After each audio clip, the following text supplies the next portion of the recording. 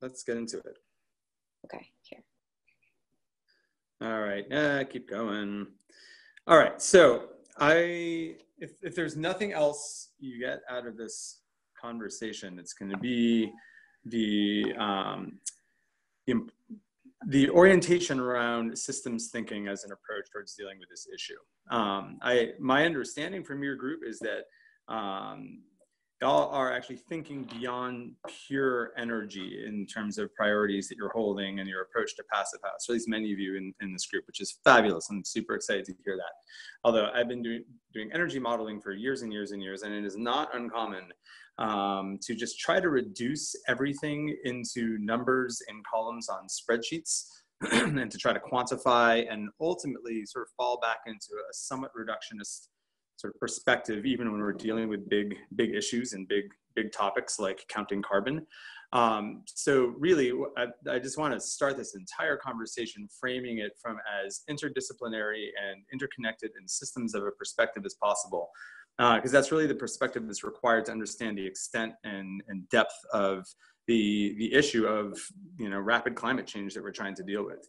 So, my simple pitch is that making carbon storing buildings is the most impactful action that our community, the AEC community, can take in addressing climate change, not just reducing our impact, but actually creating carbon storing buildings.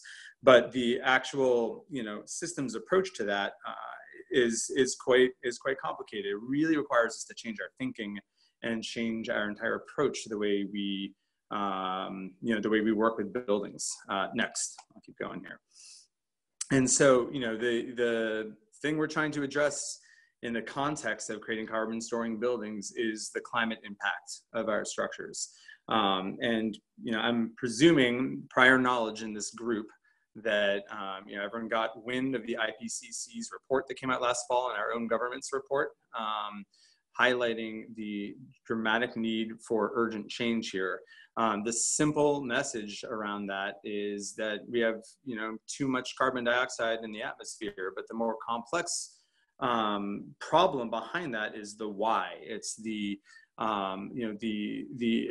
structure of our economic system that has allowed, a select few power holders to create a fossil fuel-based economy that has brought us all into this place of complacency with the amount of carbon loading that has happened through the creation of the built environment. So when we're talking about the problem, it's not merely getting carbon dioxide molecules out of the atmosphere. There is a much larger root to that, to what led that imbalance of the carbon cycle on our planet in the first place. And it's important to acknowledge that, to look at what the real solutions to that are. And so, the simple message on how to deal with climate change in the building environment is to drastically reduce the emissions. And we're being told from the international scientific community that we have about a decade or so within which to make really substantial cuts in our emissions. But to achieve that, and this is what I mean by systems perspective, it's not just going to be a matter of swapping in and out certain materials or just ramping up our air sealing measures and calling it good. It's building as usual as our approach to developing buildings and roads and communities. It's just simply not going to work. We're going to have to be more creative and more aggressive, for lack of a better word, in the extent to which we're willing to reach beyond our little silos, not just as architect or builder or engineer, but reaching beyond our industry to all the way through the supply chain back to where materials come from, and really addressing the direct ecological sources and impacts for the material decisions that we make. And as well as seeing how these decisions are impacted by and impact issues of social justice and climate justice, and that all of these issues are deeply connected and are ultimately ours to respond to. Next. We can keep going here. All right, let's stop here. So I want to sort of put this into some bit of perspective in terms of how some of these different problems and accordingly the solutions can be connected to each other. Because we do tend to have a habit of looking at kind of one problem at a time, whether it's indoor air quality or affordability or low energy performance, et cetera. Although again, the passive house community I think is more adept than most at being able to juggle more than two balls at once. This is a quote from this fabulous book, Farming While Black, that a good friend and colleague of ours wrote, Leah Penniman. She's with Soulfire Farm, and their organization is devoted to the intersection of sustainable agriculture, racial justice, and food justice. This is a fabulous organization that really looks at that type of intersectionality. And she writes, organic matter in soils on the plains plummeted by 50% in only one generation of white settler colonialism. I realized that all our efforts to heal the soil entailed the restoration of organic matter and was, in effect, a decolonization of the soil. We were inviting our non-human relations back onto the land and back into relationship with us. And that just really, for me, crystallized this relationship between social impacts and ecological impacts, and how these pieces are always deeply and deeply connected and are ultimately one and of the same. And so the reason I mention all of this, well, there's a few reasons. On the highest level, it's that we do run the risk, as we're all starting to orient around what is this concept of embodied carbon, and what does it mean to have climate impact beyond just the energy performance of our buildings. We run the risk of just being hyper-focused, again, on this, purely on the climate and purely on the atmosphere. And it's just really critical to remember that there are social impacts to all of these decisions that are the result of the same problems that led to carbon imbalance in our atmosphere. And soil is a good segue to the next slide. This really, it all comes down to soil when we start looking at what the greatest impacts, negative impacts are, and our greatest potential for being able to turn our buildings into carbon sinks. Really, when we talk about any renewable material, when we talk about any of the rock star materials that I'll sort of spin us through, that have the potential to pull carbon dioxide out of the atmosphere and entrain it in the bodies of these plants, and then also into the soil as well, they are all reliant upon healthy soil. Our food, all reliant upon healthy soil. And there's a whole multi-week long, presentation that could just be looking at the critical role of soil. But it's so easy for us to be so deeply disconnected from that in the world of buildings, which is often displacing soil just in their creation, but also in our work, in offices, in urban environments, working in lots where agriculture or forestry just may not really be on the radar. And it's not only is it a vital ingredient, it's just fascinating to look at soil as a metaphor, again, for all of these concepts around systems approaches to things. I mean, soil is that liminal place where the inorganic and the organic communities interface. It's this place where, the subterranean and superterrestrial ecosystems coalesce. And there's a tremendous amount of transfer of water and nutrients and molecules from the ground into the sky and back that happens within that soil layer.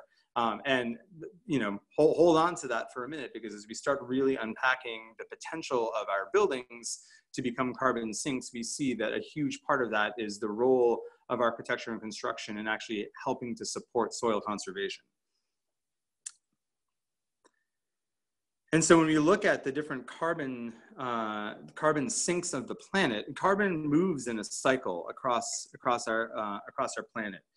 You can see the ocean holds a tremendous amount of carbon. Fossil fuels hold also a significant amount, although the more we burn them, the more they move up into the atmospheric bucket.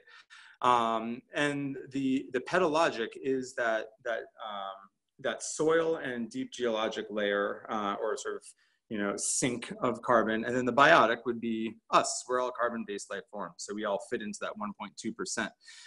And that carbon cycles across these different sinks as it, as our planet goes through its natural ecological processes. And what we can see is that the soil, this is actually a pretty good representation of how plants work to store carbon. There's a whole lot of carbon that's stored in the plant itself, but there's even more that is stored into the soil when plants are going through their photosynthetic process of pulling carbon dioxide out of the atmosphere.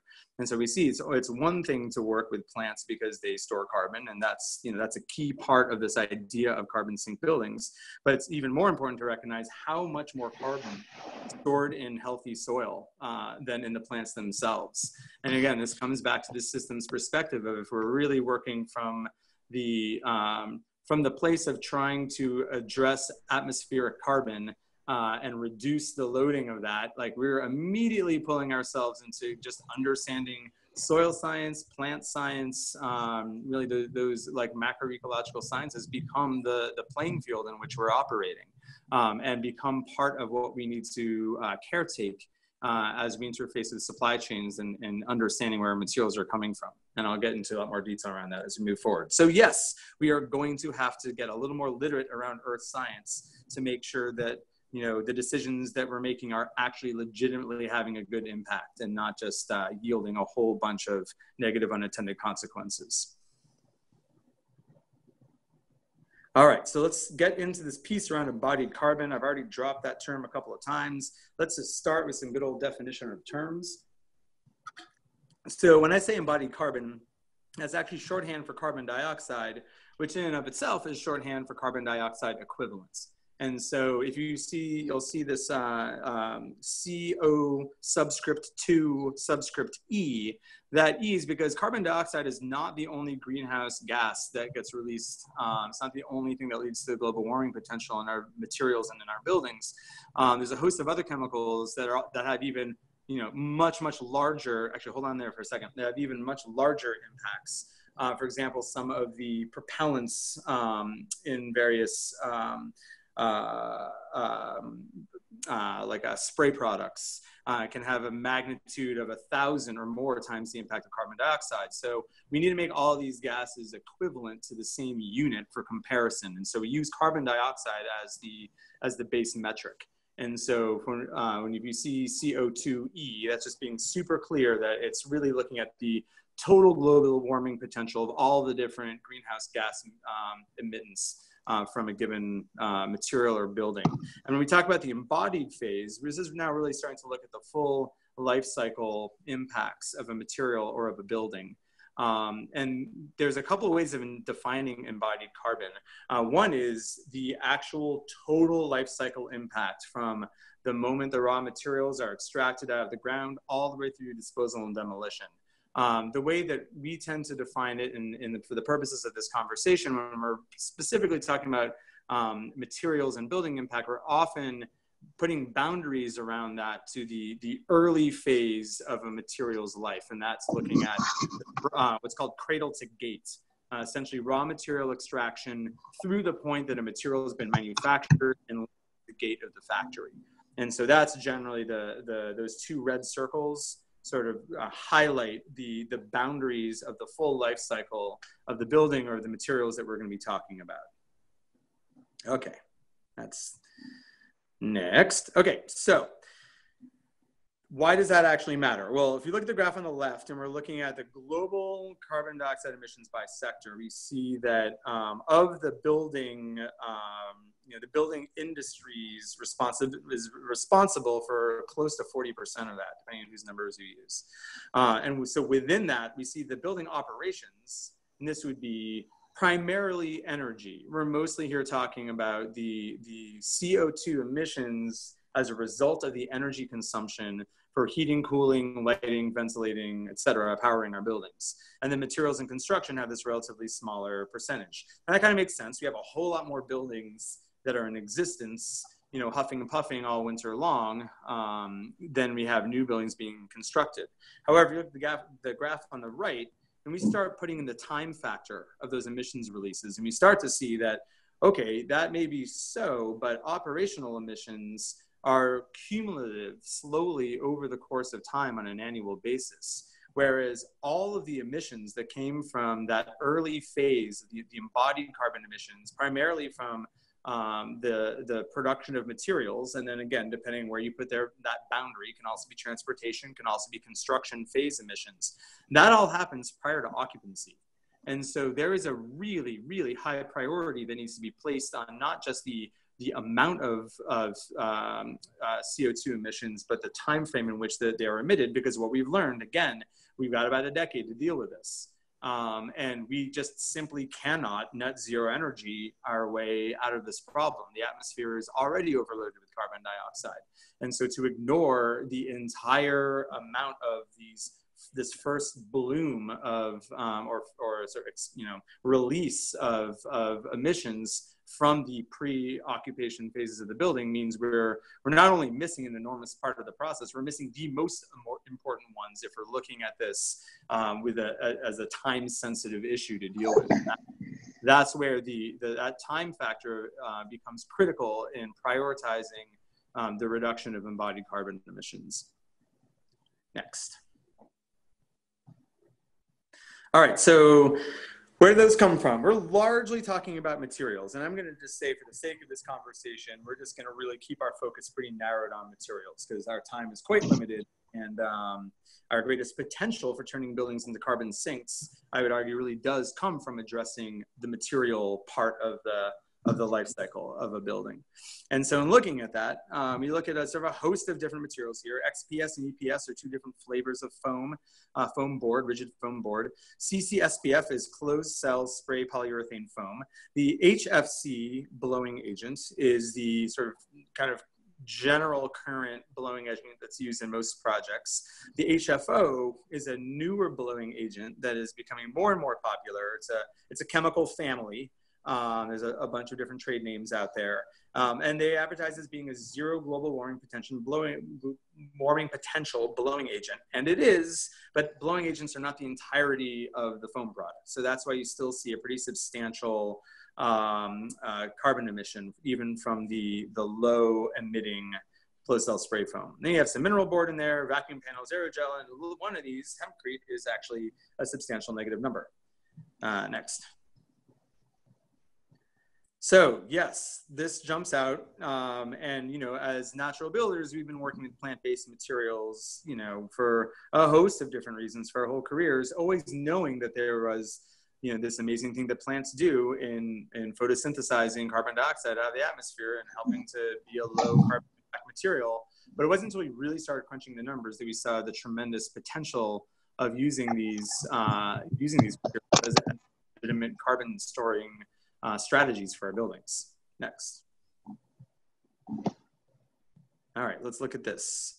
So, as I've been saying, during photosynthesis, this is like biology, 9th grade, bringing you back like it never left. Photosynthesis is the process by which plants absorb carbon dioxide from the atmosphere. And this is like this critical part of the carbon cycle of our planet's, our planet's systems. Plants serve this phenomenal role of pulling carbon dioxide out of the air. We've got think tanks investing millions of dollars of inventing, next generation space age carbon scrubbing technology, and we have that right now. They're plants. And so we tend to think of plants, particularly in all of the conversation around mass timber and trees and using sustainable trees, they're like, oh, there is so much carbon in that material of the plant itself. And that is true. But as we learned earlier, when we're looking at, the potential for carbon to be stored, there is actually a significant amount more potential carbon storage into the soil itself.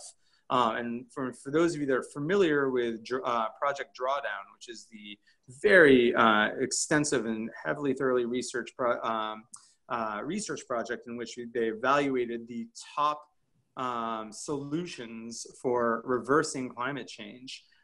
Within the top 10, I would say a good 30% of them, don't quote me, but a good chunk of them all relate to sustainable agricultural and silvicultural practices that support positive soil developments. And that soil really does become the link.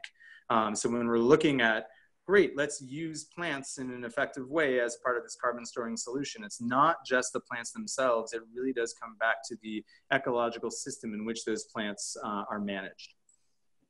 Next. So there's a whole bunch of these different types of materials. Timber, right off the bat, and Lord knows there's 101 different ways of incorporating timber into a building, but trees are just really big plants. Wood fiber board we call out sort of specially because it's its own sort of classification of types of materials. We're seeing many more options of wood fiber insulation products, from rigid boards to loose fill to bats. Cork is actually, I love cork as a metaphor for all of this. The cork as an insulating and finish material, flooring material, siding material, even paneling, comes from the bark of trees that stay stay alive even through the harvesting of the bark. It's kind of unique to that tree. But beyond that, looking at the industry and the sort of the economic model for the cork industry, it's actually largely grown in the Iberian Peninsula, in Portugal and Spain. And they've seen, as cork has been replaced in many cases by plastic, for example, wine stoppers, we're finding that a lot of cork forests are actually succumbing to housing development pressure because the market is just not there, or hasn't been as it has been in the past. And so the greater threat to that forest productivity is not actually the overconsumption, it's the lack of markets and the competitive economic value of changing land use from a working landscape to a developed landscape. And so looking at those types of models becomes quite fascinating. When we're looking at, really trying to unpack the potential of a given material and how we prioritize uses of this material versus that. It can be quite regionally specific. But moving right along, we've got cellulose, we've got straw. Straw we'll look at in a second, used in all sorts of different ways. Rice hulls, coconut coir, hemp, these are all examples of basically agriculture residues, secondary, tertiary, or waste product streams from a primary food crop. And there's a whole lot of additional biomass that is residual to that primary crop, which can quite effectively be reincorporated or even sort of upcycled into a high value insulation product or finished product. And many, many more. Man, we could talk all day long just about materials, but that just gives you a survey. One note there, and no red list chemicals. Okay, you can absolutely throw red list chemicals at anything. So don't get me wrong, you could turn any of these into something toxic with the incorrect binder or finish treatment. However, most of these materials are inherently zero VOC and non-toxic. And so for those of you that are working, say, in more commercial or larger building environments for whom indoor air quality and LEED certification or WELL certification or Green Guard specification becomes important, we tend to see that as a higher value add than in the residential market.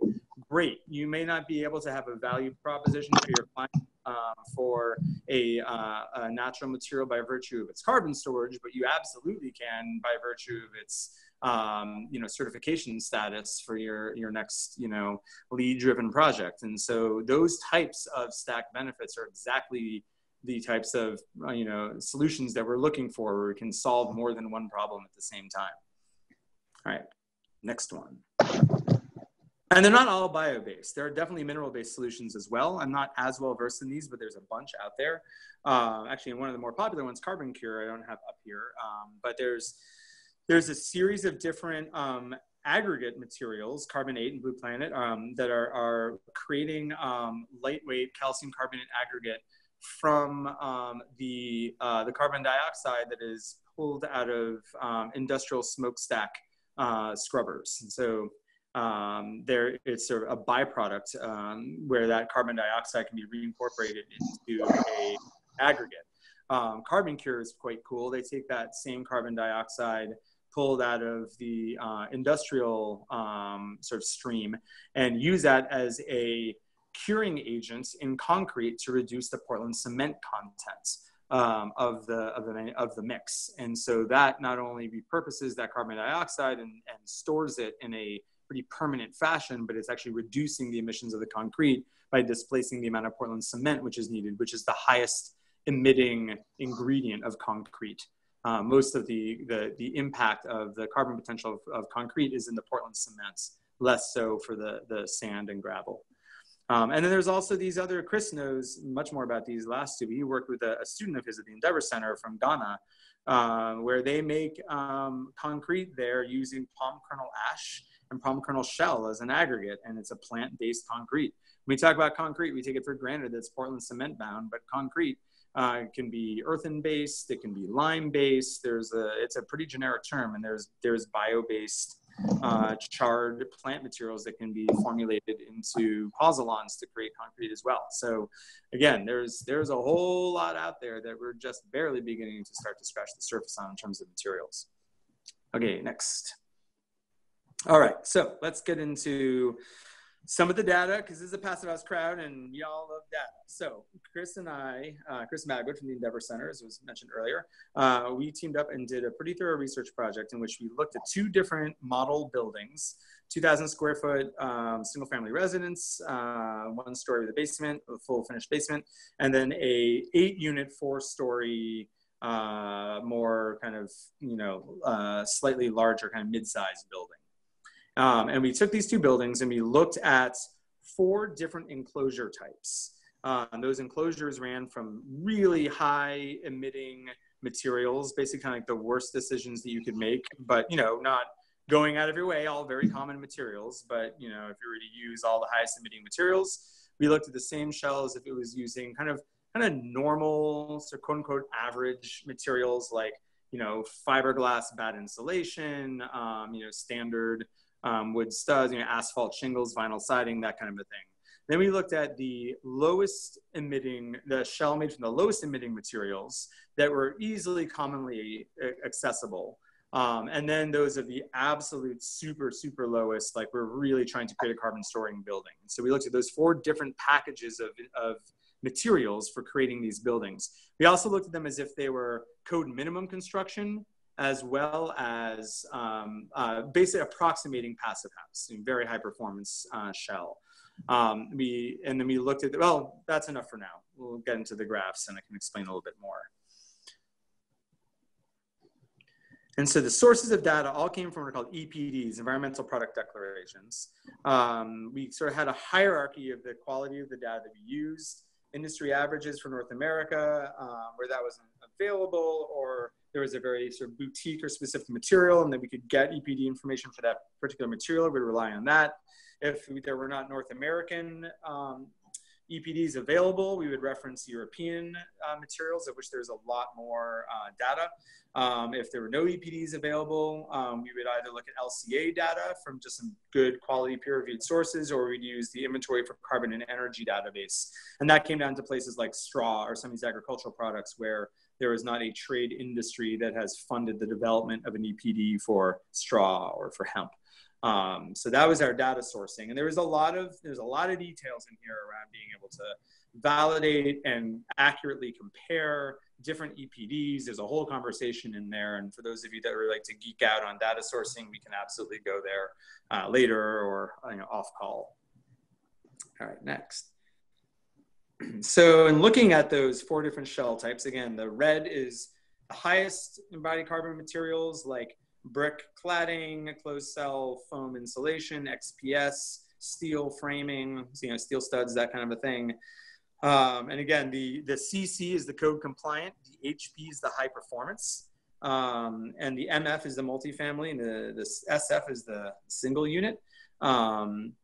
And we're looking just the embodied carbon of those shells. We fixed the area of the treated floor area, and then allowed the roof and the foundation to expand and contract relative to the changes in the thickness of the wall assembly and of the roof assembly based on the different R values of the materials. So this is all normalized to a set interior square footage and towards the towards set R values. So we're pretty thorough in kind of being able to accurately compare across these different material profiles. And so as you can see, yep, the high, what's really interesting is not unlike EUIs, it is a lot easier to reduce your impact in a larger building with higher occupancy than a smaller building. So that's a good kind of pattern to recognize. But also, if you're using carbon storing materials, you use more of them and you store more.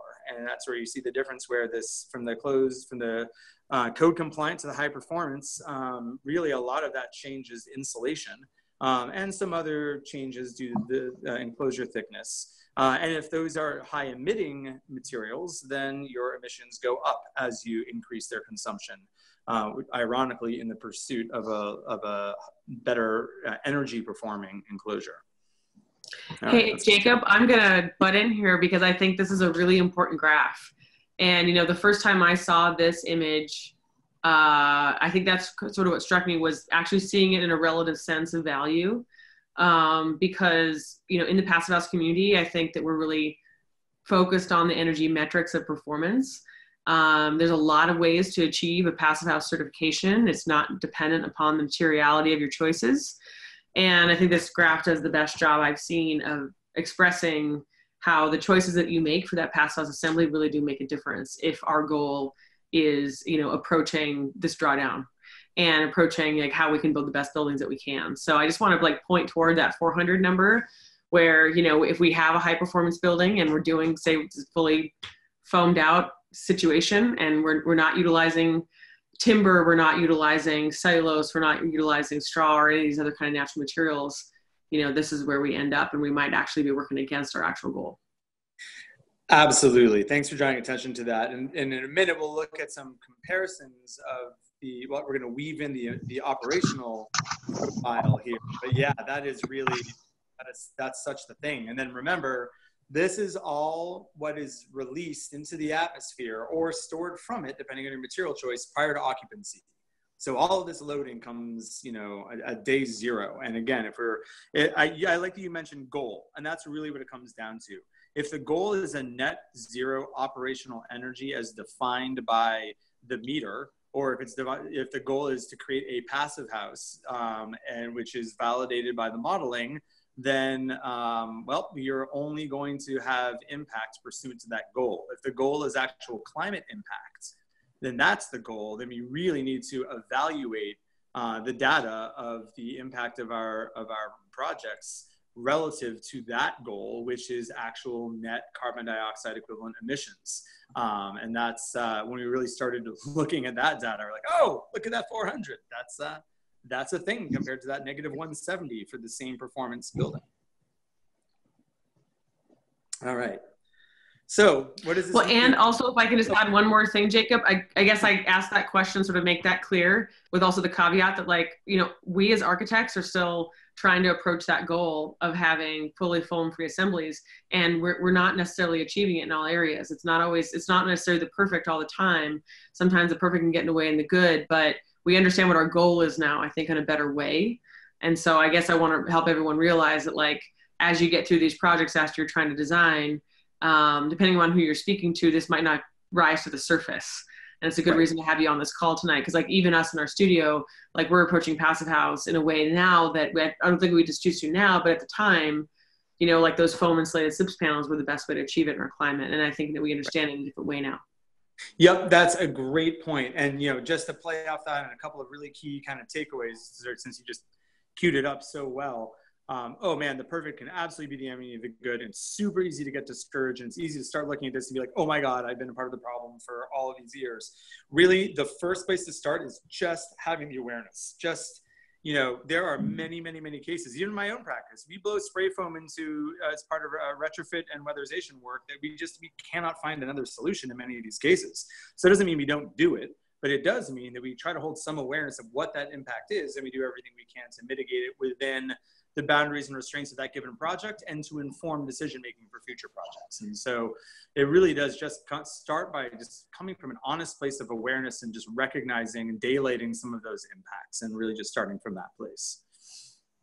All right, so but then looking at that in scale, and this is where it gets really interesting depending on the scale of building you use or build. For those of you that are, you know, in urban environments working in really large buildings, you know, there's very few stakeholders that control a tremendous amount of power around that development and can make really big decisions with, with just convincing one or two people. But when you look in the single family and the small building realm, that power is dispersed over, you know, millions of different little projects all across the country. And if you really add it, so it's easy to be like, oh, it's just one house. But if we were to look at all of the new low-rise residential construction in the US for the year 2017 and played it out through those different scenarios, the worst case scenario where it's the equivalent of 23 coal plants chugging all year long. And if we were to build all of that construction out of the best carbon storing materials you have available, we could take 10 coal plants offline. And that was, you know, in the case of the province of Ontario, they actually took 8 of their coal plants offline through a combination of renewable and consumption reduction initiatives over a long period of time. So it's not just a theoretical exercise. There are ways of being able to, influence the extent to which our grid is managed, partially from a demand-driven side. All right, moving on. So that begs all sorts of questions if we're starting to look at that scale and the potential to be able to, you know, for example, looking at straw. I love straw. I've been a straw bale builder for, oh gosh, going on 20 years now. And I really do see it as holding a very, very important role. And ag residue as a general classification of materials is, you know, in general. But, you know, there was over 2 billion tons of grain straw grown globally in 2016. That could replace all of the insulation materials currently being used in buildings globally. And it's equivalent carbon storage to offset all of the greenhouse gas transportation emissions. I think that's just of the US. So, you know, that's real. And for those of you that are thinking of straw purely from the, you know, and when I say building with straw, if you know, I'm guessing that for no small number of you, it brings to mind kind of lumpy walls in a small cottage in a rural environment, you know, built by owners, you know, blah, blah. That is architecture development in the US. But now we're seeing straw showing up in all sorts of places, lots of different basically biosips or prefabricated structural insulated panels made with straw as a core. There's a whole host of different companies across the globe, fewer in the US. There are compressed straw panels that are, you know, replacing MDF, replacing OSB, non-structural finish panels. There's chopped straw insulation that can be dense packed like cellulose into walls. So when we talk about straw, it is no longer just stacking bales and covering them with a mud plaster. It is becoming a very, very versatile insulation, not just insulation, but raw material ingredient into a host of different classes of building material categories. All right, next. All right, so now we started bringing in the operational, because, you know, Chris and I were particularly interested in this paradox of increasing the carbon emissions of a building through high intensivity or high emitting insulation materials in the pursuit of reducing the operational emissions by energy reduction. And that was a great point of fascination for us. And so we really wanted to make sure, as opposed to structure, really, you know, where, you know, there's not a direct relationship, with the exception potentially of thermal bridging between the operational phase and the decisions that are made around the building structure. That insulation category becomes quite fascinating in terms of that relationship between embodied and operational phase emissions, because there's a direct relationship there. So we wanted to look at that overall climate impact of these buildings. Next. So bad news, keep going. If we build code compliant buildings using natural gas and using the highest carbon emitting materials that we would expect to find, we start really bad and we stay really bad. So to look at what we're seeing here, year 2019, you see that first yellow bar, that is the embodied carbon profile, in this case of an 8-unit building using the high embodied enclosure materials for a code compliant rated enclosure on the ISO New England grid using natural gas for heating and hot water. So the other things we did here, we toggled the energy sources from natural gas to all electric, and even looked at differences on different electric grids and what those operational emissions look like, just to get kind of like a full range of different scenarios. So that's the bad news. Oh yeah, and each of these little steps is the annual operational emissions of that building. You look between now and 2050, which is what Architecture 2030, Lindsay, I'm so glad you're on the call, has helped identify as the industry target for true net zero emissions for the building sector, to be able to stabilize our atmosphere to some sense of civilized habitation. So that's the bad news. There's good news.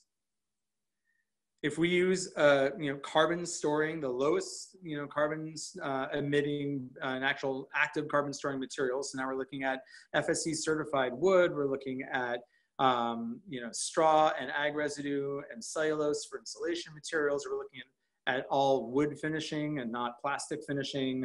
We're looking at very low or no Portland cement based foundation systems. We make it an all electric building and we put it on the Ontario grid, which has a much, much lower emissions factor relative to the New England grid by virtue of their energy profile. Then we start at a negative place and we stay well below the carbon storing line by the time we get to 2050.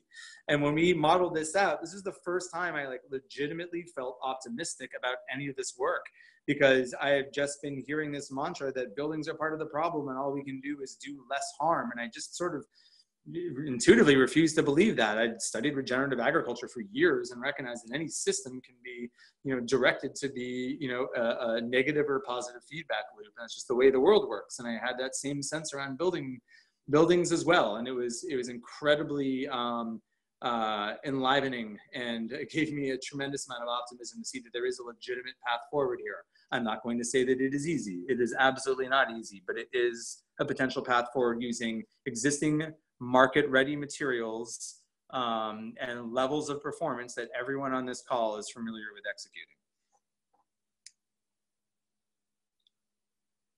Yay, next.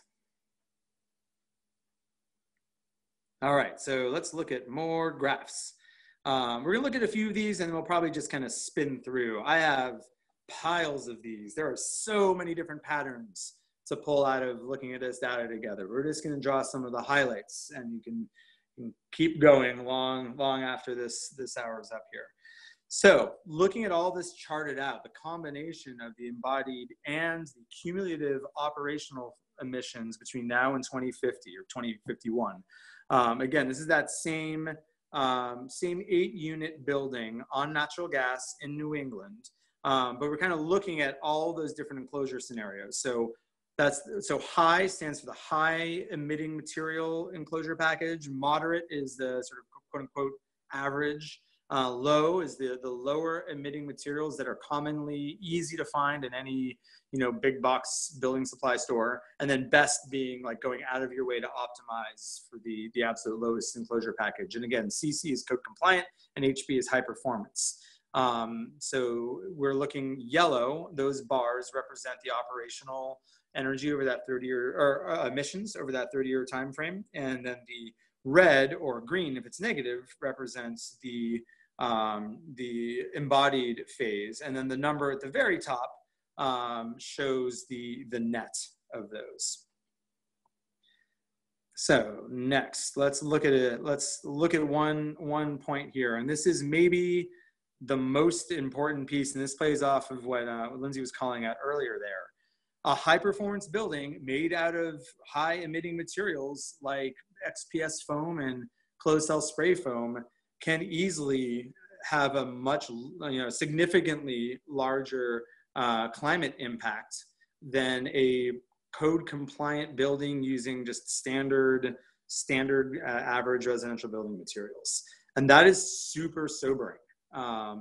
Again, if we were looking at over a 80-year or 100-year lifespan of the building, we could potentially make an argument that, yep, it is worth the investment up front for those emissions to be able to achieve low operational emissions over the lifespan of the building. But the problem is that ship sailed a generation ago. We don't have an entire operational lifespan of a building to recoup all that huge plume of initial emissions that come from that material development phase, that embodied phase of the building's life cycle. We have to, that's too short for us to ignore. Can I quickly jump in? I always hear that like buyback, that term recoup, for instance, and that's always really annoyed me because there is no mechanism to recoup that carbon in the first place, right? Exactly. Once it's already in atmospheric, your building is already in the less bad phase throughout its use cycle, right? So there is no buyback at that point, it feels like. I couldn't agree more. And, you know, there's a whole other tangent we could spin off on, and looking at, you know, carbon offset as a strategy. And, you know, we'll plant X number of new trees. And, well, you know, that there's a whole lot of detail behind that veil that could be completely, you know, off the mark in terms of actual true atmospheric carbon impact within the time frame that we care about. And so, yeah, you're bang on. Those embodied emissions are fully released. There's, you know, and I guess your approach towards quote unquote buying them back would be to plant a bunch of trees and wait through their maturity to you know, draw back down those emissions that you initially released. All right, let's keep going. Another interesting one there is, you know, so for the purposes of this project, we were really trying to fix as many variables as possible, believe it or not, given all of these different scenarios. And so we assumed while we did dynamic energy modeling simulation, so we did take into account internal gains as part of the heating and the cooling loads of these buildings. We didn't change the use patterns for the internal gains of the hot water, whether it was a code compliant or a high performance building. We're really just trying to look at heating and cooling loads, and we fixed the ventilation rates as well. So we're really just looking at heating and cooling loads respective to these shell changes, and looking at that relationship. And honestly, you know, and you all, I'm sure, have seen this pattern as well. Once you get your operational performance really quite good, it becomes much more about, you know, that hot water consumption and those internal gains. And so, especially with a really significant embodied load, just focusing on climate impact reduction by your heating and cooling loads alone is actually a pretty small emission savings if you're not being comprehensive with the full package of operational impacts, let alone the embodied impacts. Next. And what was really cool is that you could build you know, a net zero, or, you know, basically approximating passive house level enclosure performance building using totally like standard off-the-shelf materials, maybe, you know, of a slight cost premium in some cases, that emit less carbon over, you know, net, you know, total cumulative carbon over a 50-year period or 30-year period than just the embodied carbon alone of building that high-performance building using high emission materials. So that was also really exciting, because it's not like everyone has to start learning how to build with straw or waiting for someone to start mass producing straw panels for this to work. You can do that using sustainably sourced wood products and cellulose. It's not this, you know, arcane technology of the future thing to be able to realize those levels of reductions. Next. All right, well, we'll start moving a little more quickly here. Those are some of the bigger ones there. When we took that same building and we turned it into an all-electric building and put in the ISO New England grid, this is what we see. The embodied carbon profiles are all the same. The operational carbon changes a bit. All right, next slide. And so what we find is that switching to air source heat pump heating, that's what we're using, kind of your sort of standard residential grade mini split for all of the heating and cooling of an all electric building. And we're on the New England grid, it's only a 13% reduction in actual carbon emissions. Now, there's a whole lot we can talk about in how natural gas emissions are actually calculated. There's also a lot to talk about in terms of the energy factors for electricity and what is counted and not counted there. But suffice to say, that alone is not going to be the solution towards getting us, getting our building's cumulative emissions profile down to where it needs to be, let alone the refrigerant load of all those heat pumps. We'll talk about that in a bit too. Next. And actually, I think we'll look at one more and then we can kind of spin through, because a lot of these start to prove the same point here. The best high performance building had a total carbon footprint, 91,000 kilos of emitted carbon, than just the embodied carbon emissions of that sort of moderate kind of average material profile for a high performance building. So really start seeing how the effect of both improving the energy profile and reducing the embodied impacts, combined, really starts getting numbers down to the levels that we want to see. Let's keep going here. A lot of these patterns become pretty similar. Yeah, you can keep going. It's a lot more of those similar types of comparisons. The thing that's really interesting is when we take that same building out of New England and we put it in Ontario, where they're primarily hydro and wind powered and renewable powered, writ large, primarily for their grid. And all of a sudden we see those operational emissions plummet. It's the same energy consumption. It's the same electricity consumption, but the energy factor of that electricity based on that regional grid changes significantly. And this is really, so we can go to the next slide and really sort of draw apart that context.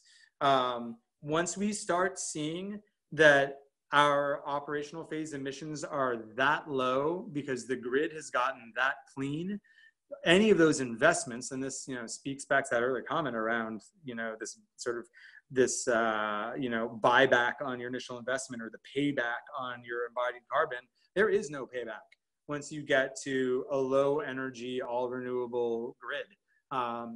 It really all becomes about the materials at that point, and that is the place to look. I can keep going. Keep going. Again, just a bunch of other comparisons, and I mean, really, so the take home here, I'll just stall here for a second. So I guess the point that I would make here is that, again, this is not the sort of thing where you just get to like swap out this material for that material and we're done. The same way that just getting to net zero does not mean that we're done, or getting your passive house certification means we did a good job and we're done, or you put enough panels on your roof to offset your your meter load and we're done, all the impacts wiped away. That's not how it works. If we actually look at the cumulative impacts, we see that there's these buckets of impact that live in all these different parts of the entire life cycle of energy as it moves into and through our buildings, including how the buildings themselves are created. And when we can address all of those, when we reduce the impact of the materials and actually prioritize carbon storing materials, and we build to high performance levels of enclosure performance, and we get fossil fuels out of the mix for the energy production of the building on site, and we do the same at the grid and at the utility and use renewable based grid inputs, then all those things together get us towards this goal of carbon storing building. And true net zero emissions by 2050. But it really is that kind of all-in approach and really, achieving those emissions at every level that's what's required to get there. Next. Hey, Jacob, can I ask a quick question? Especially when we come to this kind of all renewable grid, that's the infrastructure is significantly carbon intensive, it looks like, for developing batteries, in implementing the renewable energy standards, things like that. Isn't that still an argument for energy efficiency, reducing that total load capacity so that we don't need to, battery out the entire world for a renewable grid to be sufficient? Isn't that part of the conversation? So 100%. And there's a lot that's actually not revealed in these numbers of looking at the operational factors. And so when you're looking at renewable, none of that balance of system infrastructure, those batteries, all the inverters and chargers and all of those other guts and gears, those tend not to be valued. Not only that, but hydroelectric production consistently comes up as a global warming potential of 0, which is not true at all. There's a tremendous amount of methane production released from hydroelectric facilities depending on their age and their ecological system in which they're located and the development practice in which it was established. Yeah, hypothetically, we'll have less hydro in the future than we do now. Yeah, and not only that, the hydro facilities that cycle in their water levels and that are in more prolific, botanically prolific environments like the tropics actually have very, very significant emission plumes from methane production from anaerobic plant decomposition. And those are generally not captured in these types of models. So not only are you completely bang on that It's not just about the renewable source. The actual consumption reduction has to be there because of these other impacts. That's actually true just from the energy generation itself in some contexts, even if it's renewable. All right, onward. All right, so just to show a couple of case studies here, we could show quite a number, but we just did want to like confirm, yes, we are doing this. It can be done right now. We've actually been doing it for years, at least as far as the materials are concerned, for sure. So this is an Endeavor Center project, a teachers union building that stored 86 tons of CO2 when all the numbers were crunched on the material profile for the building. It creates more than, it's a net positive site energy production. Mostly local materials, very, very little waste, and a true non-toxic building.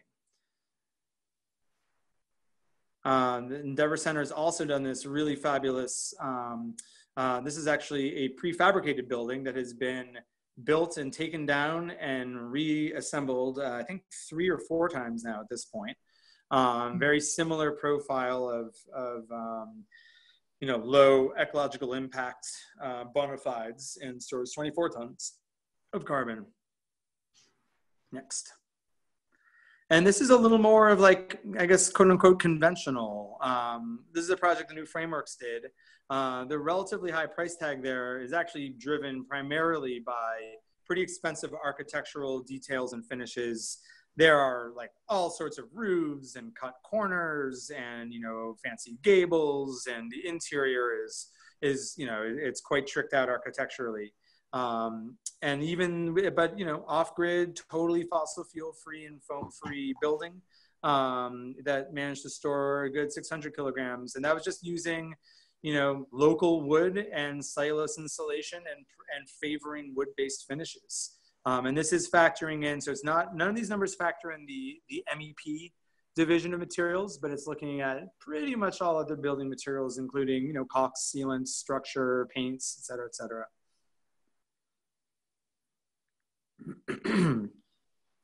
And so again, I think the highlight there, you notice that in some of the metrics, but, it was also mentioned earlier during my introduction that, our company is a cooperative. There is so much that goes into this, not only what is required, but the dramatic potential and the stacked benefits that come from prioritizing buildings that reduce their atmospheric carbon loading impact. They also have a great potential to be incredibly healthy, both for the occupants, but also for the workers. Working with these materials, and the waste profile becomes very, very low when working with materials that can be safely decomposed or easily recycled or upcycled or reincorporated elsewhere into the building process. And honestly, you'll see this for any of you that are familiar with natural building as a movement, working with high process-based building process. Like the Timber Framers Guild has a similar sort of community-based, pretty egalitarian, very cooperative in nature as an industry, and what that does to improve, the work-life conditions for the people that are building these buildings, to the transparency and accountability behind budgeting and business practices, to the rapid improvements and best practices through information sharing within the community. This is not, limited and exclusive to working with biogenic materials, but those same benefits and same patterns tend to circulate. And those, again, looking for the patterns that have those stacked benefits are exactly the directions we need to go, given the amount of improvement we have to make in how these buildings, not only what they are, but how they are produced, and the amount of time within which we have to make those changes. Next. All right. So there are many more questions.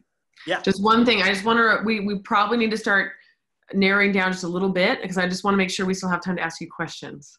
Yes. Yep. I'm going to zoom through a whole series of questions to the conclusion here. So I'll be wrapped up shortly here. So I'm going to say next a bunch, Lindsay, just to give you a heads up. I want to throw out a whole series of different questions. that you're going to see one or hopefully more than one of these questions that intrigues you. And I'm going to encourage you, write that question down and make that your research project for the year ahead. There is a place to intervene for all of us in this work. And these are, you know, sort of setting up, queuing up the next directions that we can go, you know, with this exploration. So next. Waste stream. How big are these waste stream stocks and recycled materials like cellulose? Are we counting the carbon from their collection and transportation? What else would happen to that waste? How do we give good accountability to prioritize the use of recycled materials? Next. Ag residue. How large and where are these stocks? We already talked about there's a lot of straw out there, but what are the agricultural resources in your region or in the region of manufacture to take advantage of? Where are there gluts of underutilized agricultural residues that we can put into use? And incredibly importantly, how is that soil and the water within that production cycle being managed? Because we know that is a critical part of the equation to make sure that the benefits that we're seeking are actually going to be realized. And how does that impact land use and maintaining working landscapes? Next. As we start looking at taking agricultural products and putting them into industrialized process, how do we keep you know, legitimate issues around social and environmental justice and quality in place in the factory environment? Next. Forestry products. Oh my God, this is a huge one. We could spend a long time talking about the appropriate use of sustainable wood as a climate solution in building. It's maybe the thorniest one of all. And it really comes down to, can we validate and verify the management practices and ensure that the use of that wood is actually a net gain from the ecosystem's perspective and not just leading to deforestation? Next. All right, keep going.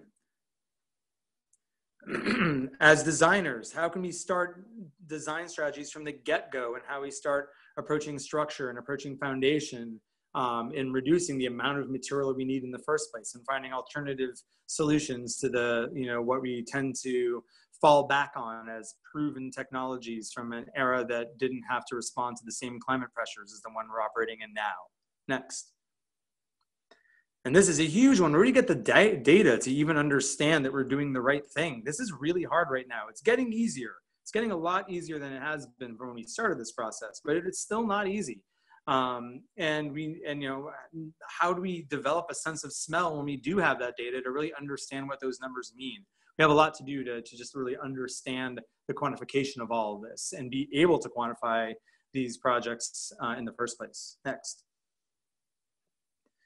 This is one of my favorite ones. How can we, as a building industry, ally with our partner industries in regenerative agriculture and sustainable forestry to give them good, strong, value-added markets? Our industry consumes billions of dollars of goods on an annual basis. So how can we leverage that financial power to help support the industries that we rely upon to provide the materials that we need to be able to create these carbon-storing buildings of tomorrow?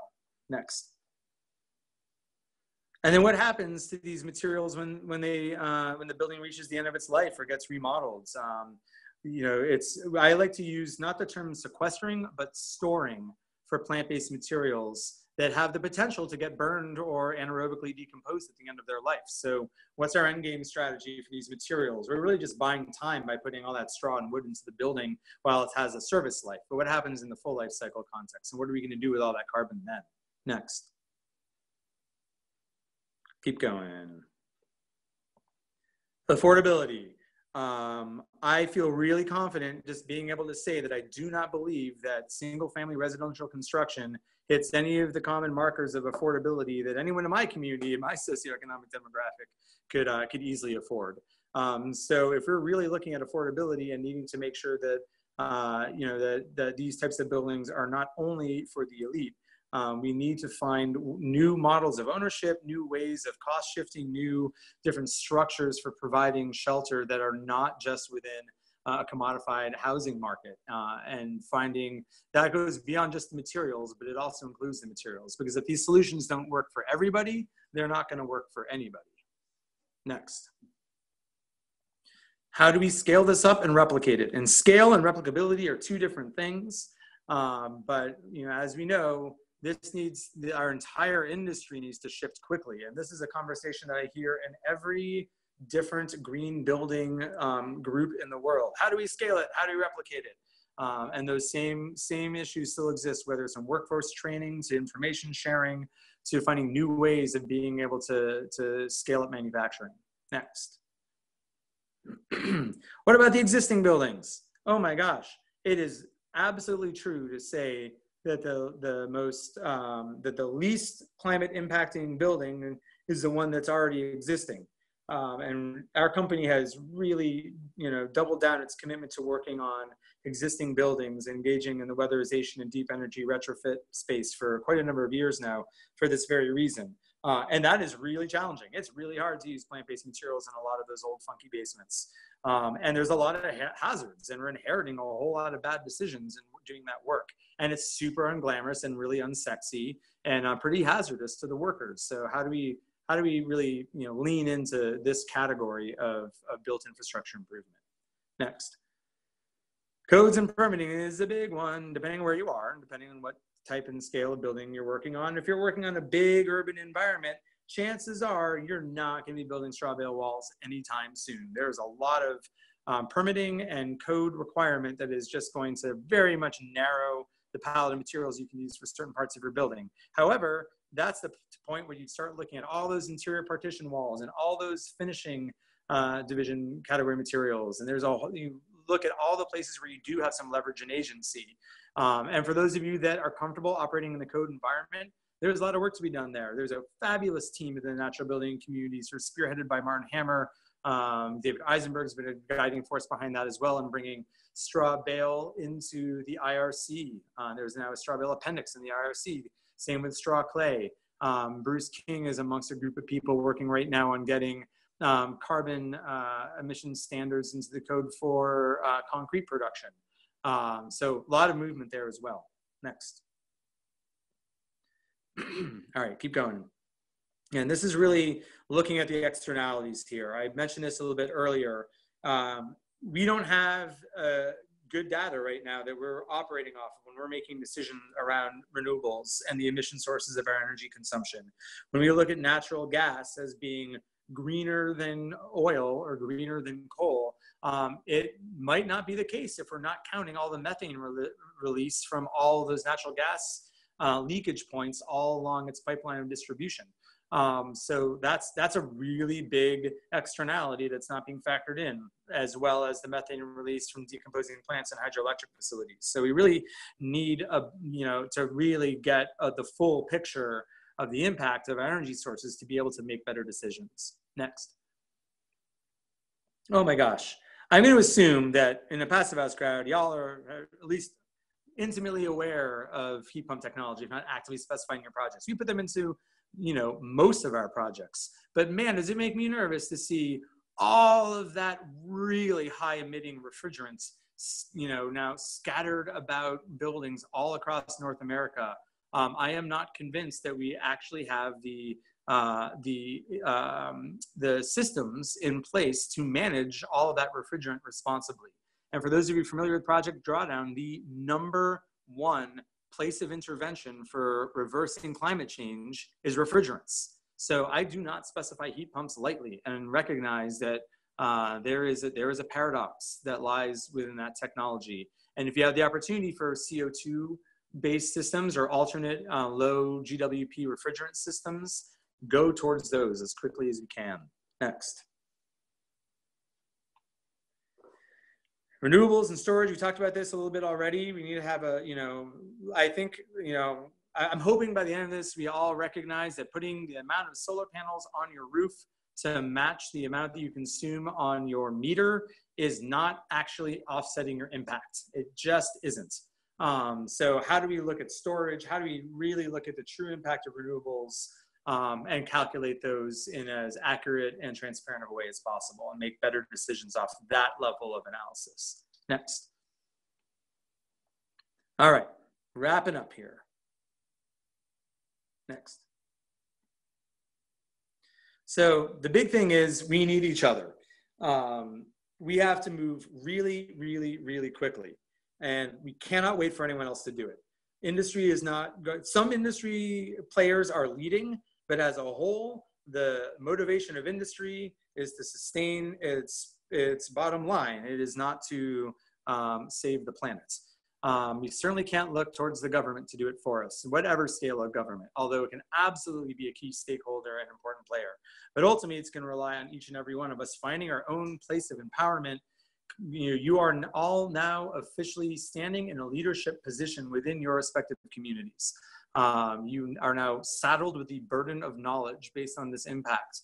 And that is the thing that we not only can do, but get to do, is learn how to work with each other better and take up more of that space in our leadership potential for being able to help encourage everyone from our clients to our colleagues, to our neighbors, to our material suppliers and vendors, to our sub-trade folk, to all the other people we interface with, and help be part of communicating that message and helping each other find good solutions. Next. Oh, right, I forgot this was in here. We can find heroes amongst us all. Let's keep going. Sort of skip to the end here. Yes, we need to act right now. Okay, we'll end here. Top 10 things. Build with plants that build soil and rocks made from the sky. Number 2, fix what we have. Number 3, focus on where materials come from, and not just where they come from, but how we get them, how they're produced. Similarly, look at where energy comes from and its total climate impact and the true impact of that energy. Number 5, we have to do whatever we can with current technology and also make better technology, both of those things. Number 6, change the codes and educate everybody quickly, including and especially ourselves. Our commitment to lifelong learning has never been more important. Number 7, learn how to carbon and what the numbers mean. We're just really starting to have enough of us looking at enough different buildings with enough different tools to really start understanding, really how to start thinking about this stuff. Number 8, build relationships of mutual aid with people beyond profits. We are operating within a capitalist system. There is no getting around that. However, the more that we can find ways of supporting each other and the communities we serve and engaging more actively in service architecture, the faster we're gonna achieve these goals. And number 9, building an understanding of and relationships with ecological and earth cycles that we depend upon, like understanding the critical value of soil conservation when we as specifiers in our offices and our laptops are trying to choose between this product and that product. And number 10, act with great urgency, tremendous passion, and abundant joy, because if we don't, we are going to burn out. And the heaviness and depression and intensity of dealing with work on this magnitude can be crippling. I can say that from firsthand experience. And it's going to require us finding our passion and our joy in the work and leaning into each other to support ourselves as we engage in this critical work, because this is the work of our careers and of our lifetimes. I'll stop there. There's a resource page on the next slide, and hopefully that leaves some time for at least some questions here. Oh yeah, I skipped through this part. This is from an older presentation that we will not get into right now.